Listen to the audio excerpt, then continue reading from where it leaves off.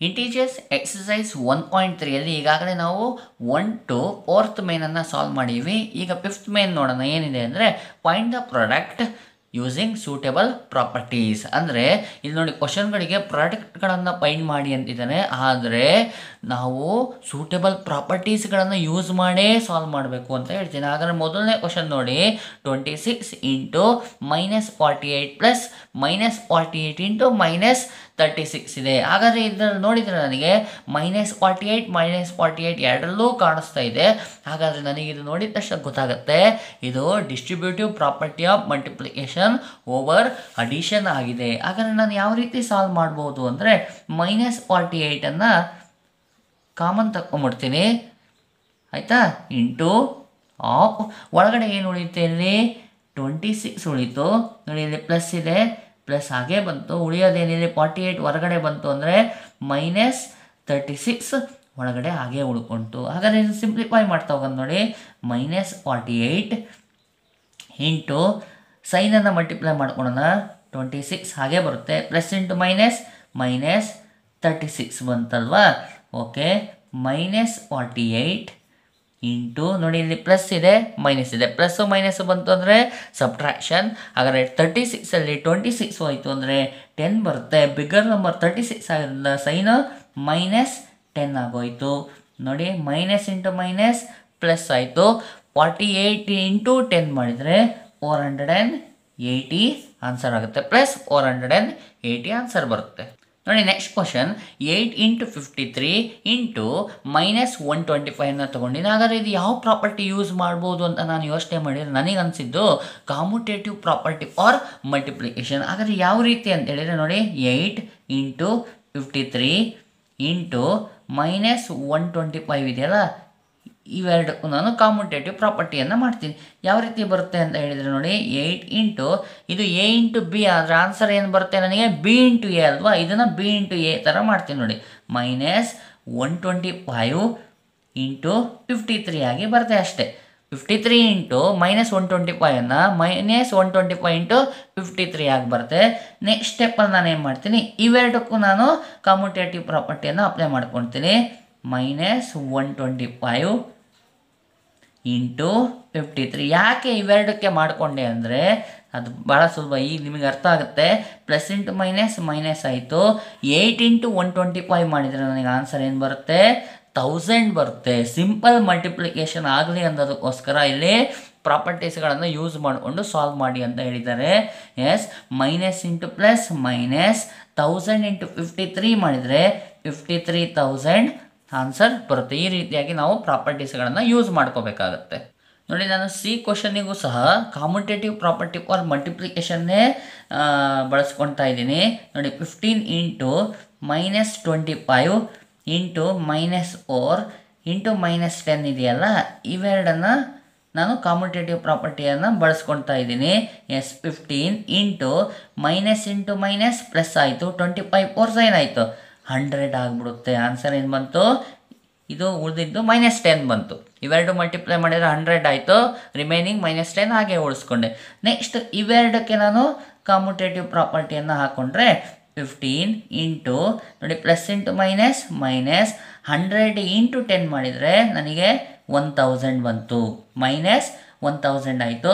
15 plus into minus 15 into 1000 ಮಾಡಿದರೆ 15,000 answer ಆಗುತ್ತೆ. ಈ ರೀತಿಯಾಗಿ ನಾನು ಬಳಸ್ಕೋಬೇಕು ನೋಡಿ. ನೆಕ್ಸ್ಟ್ ಕ್ವಶನ್, -41 ಇಂಟು 102 ಇದೆ. ಹಾಗಾದರೆ ಇದಕ್ಕೆ ಯಾವ ಪ್ರಾಪರ್ಟಿಯನ್ನು ಯೂಸ್ ಮಾಡಬೇಕು ಅಂತ ಯೋಚನೆ ಮಾಡಿದರೆ ನಾನು distributive property of multiplication over ಅಡಿಷನನ್ನು ಬಳಸ್ಕೊಳ್ತಾ ಇದ್ದೆ. ಹಾಗಾದರೆ ಯಾವ ರೀತಿ ಅಂತ ಹೇಳಿದರೆ ನೋಡಿ, -41 ಇಂಟು 102 ಇದೆಯಲ್ಲ, ಇದನ್ನು ನಾನು ಏನು ಮಾಡ್ತೀನಿ, 100 ಪ್ಲಸ್ 2 ಥರ ಬರ್ಕೊಳ್ತೀನಿ. ಹಾಗಾದರೆ ಈಗ ನಾವು ಡಿಸ್ಟ್ರಿಬ್ಯೂಟಿವ್ ಪ್ರಾಪರ್ಟಿಯನ್ನು ಅಪ್ಲೈ ಮಾಡಿದರೆ -41 ಇಂಟು 100 ಪ್ಲಸ್ ಇದೆ ಅಲ್ವಾ ಇಲ್ಲಿ, ಪ್ಲಸ್ -41 ಇಂಟು 2 ಆಗುತ್ತೆ. ಇದು distributive property of multiplication over addition ಆಗಿದೆ. ಎಸ್, ಸಿಂಪ್ಲಿಫೈ ಮಾಡೋಣ. Minus into plus minus 41 into 100 ಮಾಡಿದರೆ 4100 ಆಗುತ್ತೆ, plus minus into plus minus 41 2s ಅಂದರೆ 2 1 2 ಆಯಿತು, 2 4 82 ಆಗುತ್ತೆ. Next minus 4100 plus into minus minus 82. Minus ಬಂದರೆ ಅಡಿಷನ್ ಮಾಡ್ತೀವಿ. 4100 ಮತ್ತು 82 ಆ್ಯಡ್ ಮಾಡಿದರೆ ನನಗೆ 4182 ಬರುತ್ತೆ. ಬಿಗರ್ ನಂಬರ್ 4100 ಆಗಿರೋದ್ರಿಂದ ಮೈನಸ್ 4182 ಆನ್ಸರ್ ಆಗಿರುತ್ತೆ. ನೋಡಿ next question, 625 into minus 35 plus minus 625 into 65 ಇದೆ.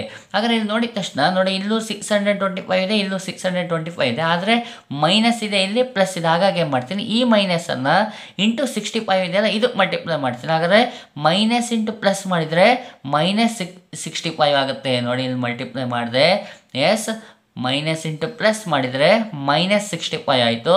ಇದೇನಾಗುತ್ತೆ, ಪ್ಲಸ್ 625 ಆಗುತ್ತೆ. ಹಾಗಾದರೆ ಇಲ್ಲಿ ಇದು ನೋಡಿದ ತಕ್ಷಣ ನಾವೇನು ಮಾಡ್ಬೋದು, ಡಿಸ್ಟ್ರಿಬ್ಯೂಟಿವ್ ಪ್ರಾಪರ್ಟಿಯ ಮಲ್ಟಿಪ್ಲಿಕೇಶನ್ ಓವರ್ ಅಡಿಷನನ್ನು ಅಪ್ಲೈ ಮಾಡ್ತೀನಿ. ನೋಡಿ 625 ಇದೇನಾಗೋಗುತ್ತೆ, ಹೊರಗಡೆ ಬಂದ್ಬಿಡುತ್ತೆ, ಇಂಟು ಒಳಗೆ ಉಳಿಯೋದೇನು ಮೈನಸ್ 35 ಪ್ಲಸ್ ಮೈನಸ್ 65 ಏನಾಯಿತು, ಒಳಗಡೆ ಉಳ್ಕೊಳ್ತು. Okay, is equal to 625 into plus into minus minus 35 plus into minus minus 65 ಆಗೋಯ್ತು. ಈಗ ನೋಡಿ 625 ಇಂಟು ಮೈನಸ್ ಇಂದ ಅಡಿಷನ್ ಆಗುತ್ತೆ. 65ಗೆ 35 ಆ್ಯಡ್ ಆದರೆ ಎಷ್ಟು ಬರುತ್ತೆ ಆನ್ಸರ್, 100 ಬರುತ್ತೆ. 65 ಬಿಗರ್ ಆಗಿರೋಂಥ ಸೈನು ಮೈನಸ್ 100 ಆಗೋಯ್ತು. ಹಾಗಾದರೆ 625 ಇಂಟು ಮೈನಸ್ 100 ಮಾಡಿದರೆ plus into minus minus 625 into 100 ಆದರೆ ಎಷ್ಟಾಗುತ್ತೆ, 62,500 ಆನ್ಸರ್ ಬರುತ್ತೆ. ನೋಡಿ ನೆಕ್ಸ್ಟ್ ಕ್ವಶನ್, 7 ಇಂಟು 50 ಮೈನಸ್ 2 ಇದೆ. ಹಾಗಾದರೆ ಇದು ನೋಡಿದ ತಕ್ಷಣ ನಾನು ಹೇಳ್ಬೋದು, distributive property of multiplication over ಸಬ್ಟ್ರಾಕ್ಷನ್ನ use ಮಾಡ್ಕೋಬೋದು ಅಂತ. ಹಾಗಾದರೆ ಯಾವ ರೀತಿ ಅಂದರೆ ನೋಡಿ, 7 ಇಂಟು 50 ಮಾಡ್ಕೊಳ್ಳೋಣ. ಮೈನಸ್ ಇದೆ, ಮೈನಸ್ 7 ಇಂಟು ಏನಾಗುತ್ತೆ 2 ಆಗುತ್ತೆ. ಅಂದರೆ distributive property of multiplication over subtraction ಆಯಿತು. ಓಕೆ, ನೋಡಿ 7 ಇಂದ 50 ಮಲ್ಟಿಪ್ಲೈ ಮಾಡೋಣ. ಪ್ಲಸ್ ಇಂಟು ಪ್ಲಸ್ ಪ್ಲಸ್ಸೇ ಆಗಿದೆ. 7 ಇಂಟು 50 ಮಾಡಿದರೆ ನನಗೆ 350 ಬರುತ್ತೆ. ಮೈನಸ್ ಪ್ಲಸ್ ಇಂಟು ಪ್ಲಸ್ ಪ್ಲಸ್ಸೇ ಆಗಿದೆ. 7 2s 14. ಹಾಗಾದರೆ 350 ಮೈನಸ್ 14 ಆಗಿದೆ. ಸಬ್ಟ್ರಾಕ್ಷನ್ನ ಮಾಡಿದರೆ ನನಗೆ 336 ಬರುತ್ತೆ. ಬಿಗ್ಗರ್ ನಂಬರ್ 350 ಆಗಿರೋದ್ರಿಂದ ಆನ್ಸರ್ ಈಸ್ ಪ್ಲಸ್ 336 ಆಗಿರುತ್ತೆ. ನೋಡಿ next question, minus 17 into minus 29 ಇದೆ. ಹಾಗಾದರೆ ಇದು ಯಾವ ಪ್ರಾಪರ್ಟಿಯನ್ನು ಯೂಸ್ ಮಾಡ್ಬೋದು ಅಂದರೆ ನಾನು distributive property of multiplication over ಸಬ್ಟ್ರಾಕ್ಷನ್ನ use ಮಾಡ್ತಾ ಇದ್ದೀನಿ. ಯಾವ ರೀತಿ ಅಂತ ಹೇಳಿದರೆ ನೋಡಿ, ಮೈನಸ್ 17 ಇಂಟು ಮೈನಸ್ 29 ಇದೆಯಲ್ಲ, ಇದನ್ನು ನಾನು ಏನು ಮಾಡ್ತೀನಿ ಅಂದರೆ 1 ಮೈನಸ್ 30 ಅಂತ ಬರ್ಕೊಳ್ತೀನಿ.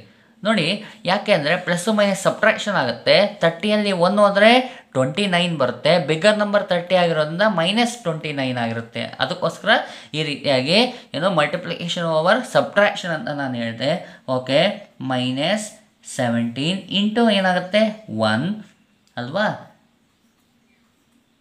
ಮೈನಸ್ ಒಳಗಡೆ ಇರೋದು ಮೈನಸ್ 17 ಇಂಟು 30 ಆಗಿಬಿಡುತ್ತೆ.